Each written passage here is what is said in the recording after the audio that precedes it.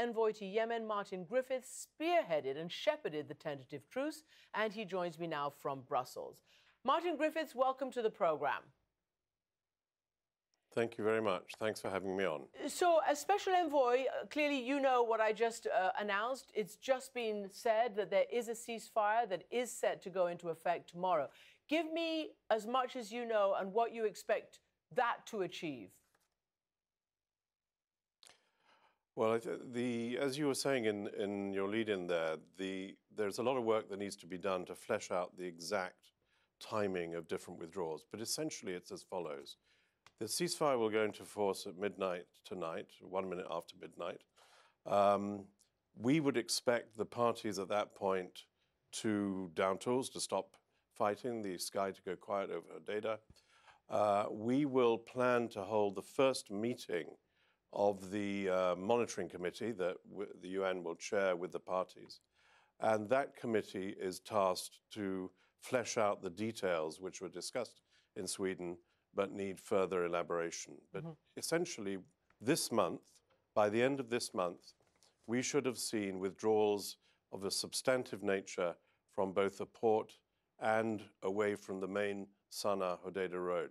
So that's very, very quick indeed. So the system is in urgent mode at the moment. So let me just ask you, before I get into the nitty-gritty of the whens and the wheres and the timings and the withdrawals, etc., just in, overarching, this seems like extremely good news, and you described it as happening very fast after, literally no movement whatsoever, despite all your best efforts, over the last 2.5+ years. Yes, it was a breakthrough, in fact, because to get parties together around a table or in the same building after 2.5 years of battle, which is continuing in fierce battles all over Yemen, to get them into the same room was itself something of an achievement. And then to be able to come out from that after 8 days in Sweden of really, hard work with this kind of agreement, I think is remarkable. But bear in mind that we had spent many months before Sweden trying to negotiate similar arrangements for Hudaydah with the support of the Security Councils. So we knew where we wanted to go, but for the parties to agree with where we all wanted to go is still a remarkable tribute to them. So Hudaydah, let's just be clear, is the main port. It's the one where all the humanitarian aid should come into, and it's really the lifeline, the major sea lifeline anyway, of Yemen. So I just want to know whether you agree that that some of the awful things that have happened recently, including the murder of Jamal Khashoggi, played a significant part in focusing people's attentions. How did you notice the willingness of the major parties change, the willingness to engage in this way?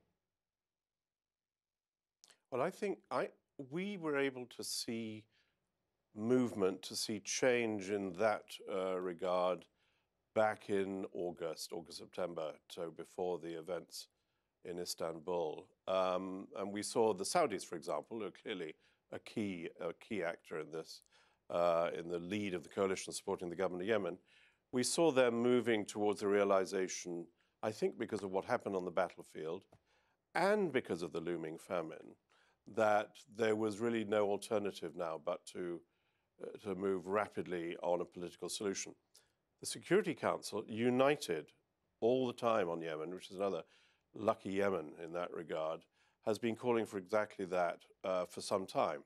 So we saw, predating these more public events that you were describing, we saw a shift in favor of peace. Having said that, there's no doubt that the attention, the world attention, is helpful in the sense that it focuses all our minds on making this happen. What made Sweden work was international consensus and the specific acts of a number of different leaders, one of which, Mohammed bin Salman, was instrumental on 3 different occasions in regard to the Swedish talks. Well, you are throwing a bone to the Crown Prince of Saudi Arabia, who's under huge international skepticism and criticism right now. So what were the critical moments, you say, 3 critical moments in getting to where we are right now? the key one was the conversation that the Secretary General of the UN, who, as you know, came to Sweden as the closer for those last 24 hours, spoke to the Crown Prince. He also spoke to President Hadi of Yemen. And these conversations behind the scenes made the confidence available to agree on Hudaydah in particular. So that was of critical importance in those last hours. So I'm not throwing anybody a bone. I'm simply describing what happened. And what is important to remember about Yemen, I think, is that there is a consensus internationally in many countries, in the Security Council, and among Yemenis, that this can be resolved and should now be so. So let's go through some of the public statements. You just mentioned the Secretary General. I want to play what he said and then have you flesh out exactly what you think is going to happen at Hudaydah. This is what he said about what should happen at the port.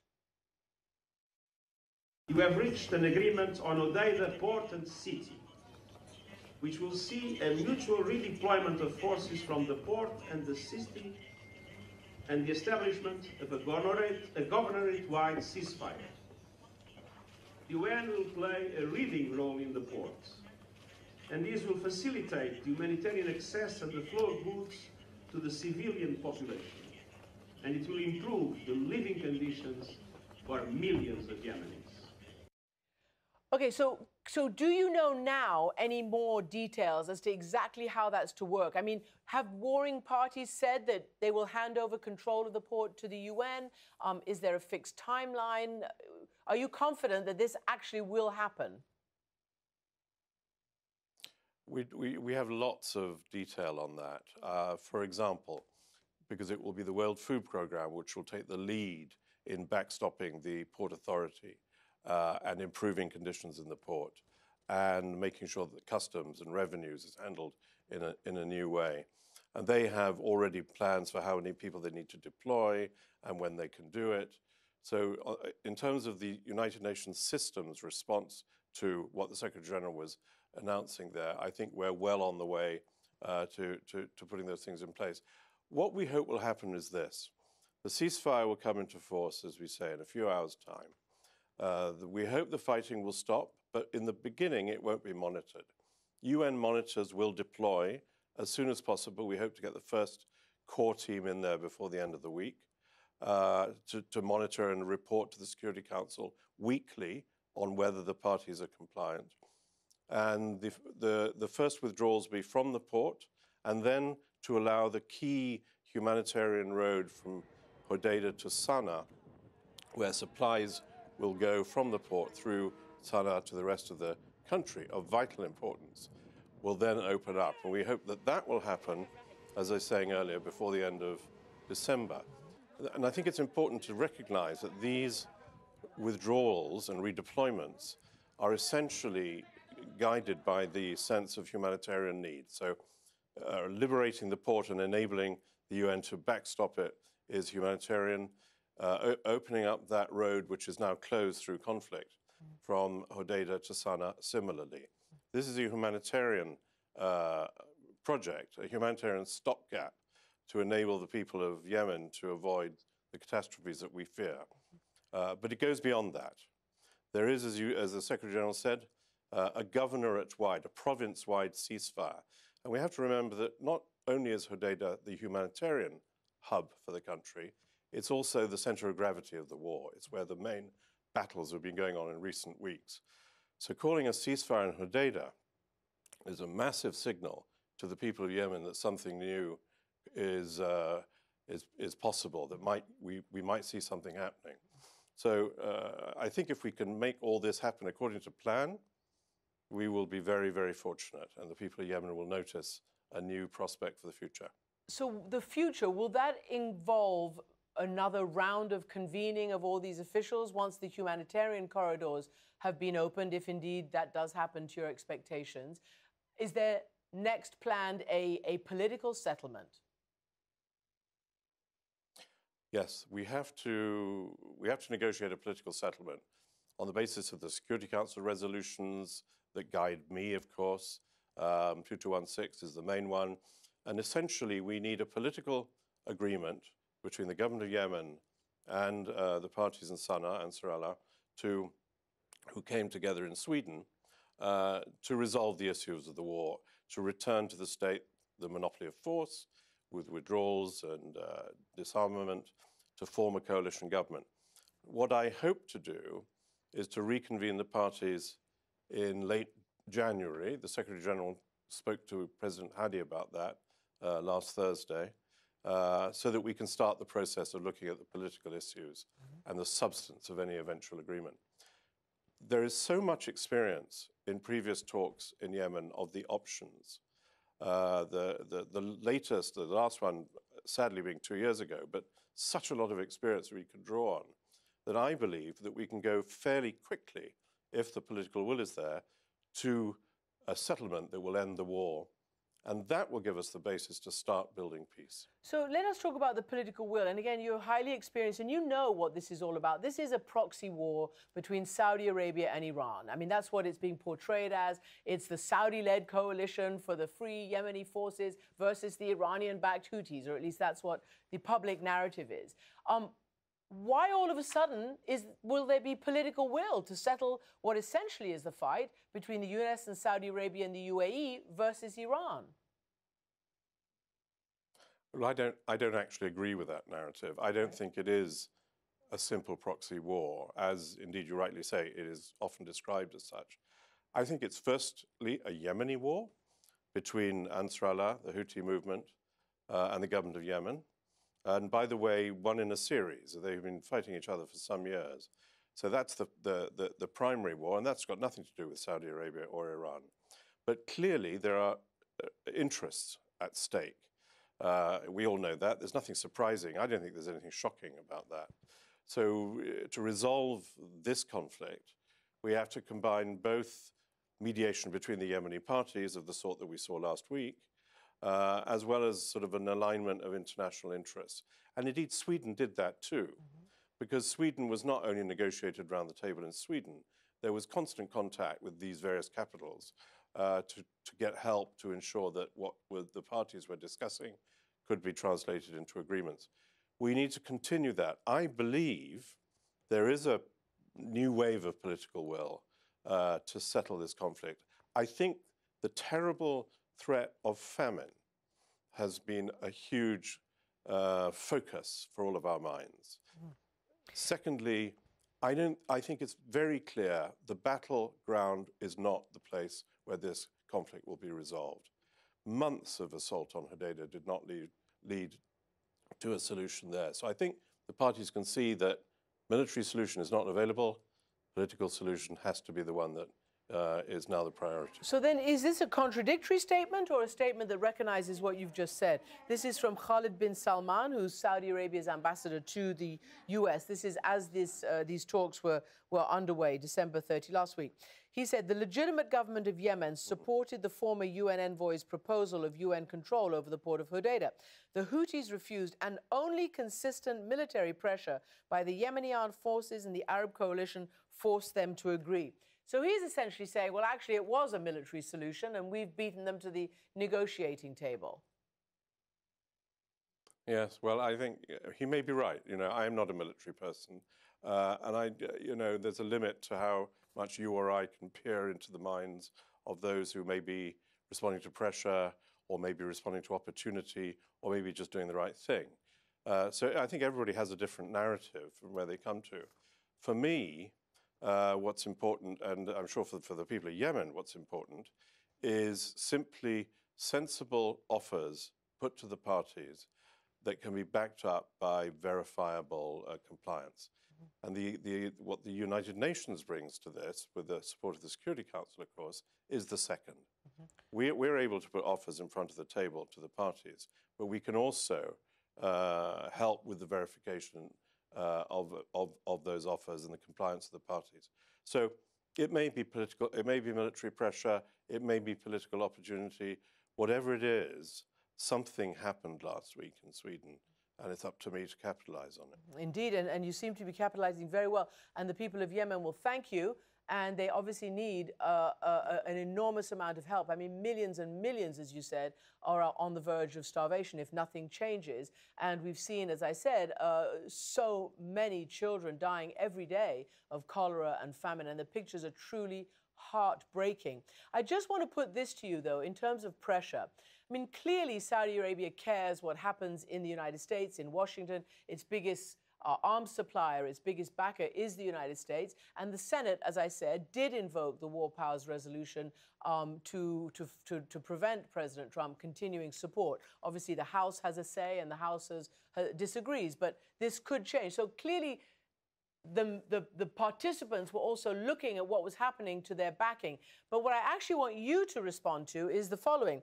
I spoke to the Houthi-backed foreign minister, Hisham Sharaf Abdullah, who I believe was at the talks, and he actually said, as much as they thank you for your efforts in the UN, the real center of gravity is in Washington. This is what he said. The only country in the world that can stop the war, and I say it in front of the whole world, is the United States. Not the United Nations. It's the US who can stop this war because they are the strongest backers of the Saudis. What do you say to that, Martin Griffiths? I mean, you know, he's basically saying that, well, it's not you, actually, it is the United States. I'm happy with that. You know, the UN doesn't have any battalions. It's the Pope has no battalions. The US is playing an absolutely crucial role at this moment, I believe, and I say that because I have many, many contacts with US officials, both in the region and back in Washington, and the Secretary General even more so than me. So the US has a key role in helping nudge the events forward in the right way, and they have been doing so. And they have been very, very active on this file, not just with their allies in the Saudi coalition, but with others. And the British Foreign Secretary, as you know, came to Sweden also as a sort of closing encouragement. And he met with the leadership of both parties. That's the first time, I think, that the British Foreign Minister has met with the representatives of Ansarallah. That's good news for me. The more help we get from powers, the happier Yemen will be. But, and this is the UN view, of course, it's a Yemeni solution that needs to be decided. So the solution is not in Washington. The solution is not in Riyadh. The solution is between Yemenis. And that's part of the UN's job, I think, is to preserve that value. And that's why it was incredibly important for me that the Secretary General decided to attend to help. He made us work very hard to help the end of that 8 days in Sweden and to understand what happened there. I mean, you don't say no to the Secretary General very easily. So I think that was also very, very important. At least not to his face. Of course, we have to wait and see what actually does transpire on the ground and whether the ceasefire does go into effect, and everybody will be hoping it does. I just wanted you just to end by sort of laying out the disastrous fate of the Yemeni people under this bombardment, under this, you know, this war that's gone on for the last 3+ years. You know, we talked about millions of people facing famine, and it is extraordinary that people in the United States are really attuned now to this. And it is since the murder of Khashoggi that Yemen was put front and center, and they've seen pictures, and they're really horrified by it. Just explain what will happen to the people there if this ceasefire doesn't stick. And I'm glad that is your question, because you know, nobody should be too complacent about that. There are lots of reasons why it may not stick, why things may go wrong or not in time. So I think it's incredibly important to stay focused on trying to make it work. But I'm glad you put that question, because the alternative is horrifying. Famine is different, as you know, from hunger. Famine is a viral problem, and famine is already in some of the provinces of Yemen. And if we don't preserve the humanitarian pipeline, which is where we started this conversation, then there is every likelihood that famine will grow, and cholera with it. And UNICEF, I remember having a conversation with the executive director of UNICEF, Henrietta Fore, who went to Yemen not long ago. And she said to me, you know, people talk about this being a failing state. It's failed. The systems aren't there now. The numbers are frightening. The UN is already feeding 8 million a month, people. There is a fear that it could go to 14. That's half the population of Yemen. The costs of this program are enormous. And I believe one of the reasons why this war has gone on as long as it has is because those pictures haven't come out of Yemen. It's been difficult, as you know, of course, for journalists to get access to parts of Yemen that they need to tell the story. And it's extraordinarily important that they have done and they are doing. And this is a spur to all of us. So, and finally, Yemen is important not just for the Gulf region. I'm in Brussels at the moment. The Red Sea shipping lanes and the trade that comes through there is of huge importance, of course, for Europe. Yemen, its geography makes it a critically important state. And stability in Yemen, and we haven't even touched on the issue of terrorism in Yemen, stability in Yemen is important for all of us, not just for people in their region and not just for Yemenis themselves. Yes, indeed. Well, we really wanted to focus on the plight of the people, but of course we do remember how huge it was as a generator of terrorism, Al-Qaeda in the Arabian Peninsula and all the plots that have come out of there. So for every reason, it's important that this be solved. Martin Griffiths, thank you very much for joining us. Thank you very much indeed. So.